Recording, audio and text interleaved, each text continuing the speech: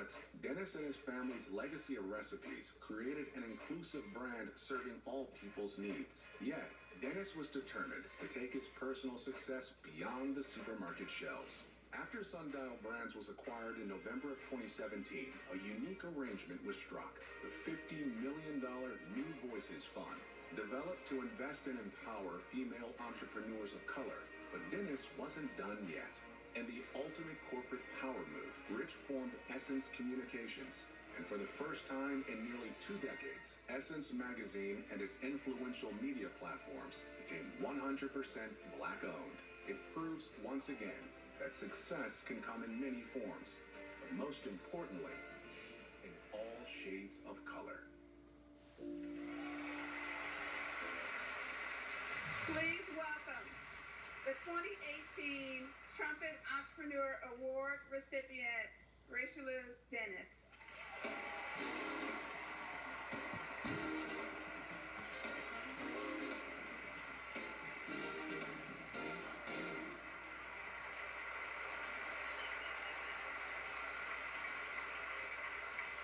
First, I give thanks to God for blessing me to be in the space and place where I'm supposed to be right now.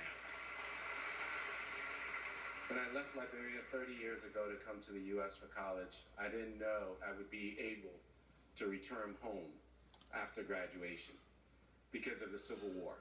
I didn't know that I would found Sundial Brands on the streets of New York City as a refugee with my best friend, Nima Tubman, my mother, Mary Dennis, and myself, and that we would build a company rooted in my grandmother's natural recipes for hair, skin, and body preparations. I had no idea, but I also had no doubt that it was possible. As I stand here today, I am grateful and I am humbled. I exist to be of service to those who have been underserved. So Ms. Clayton and the Trumpet Foundation, thank you for choosing me, not for what I've done, but for whom we serve. To the incredible women who inspire me, my mother, my sister, my wife, my 4 daughters, thank you for teaching me something new and showing me Black excellence each and every day.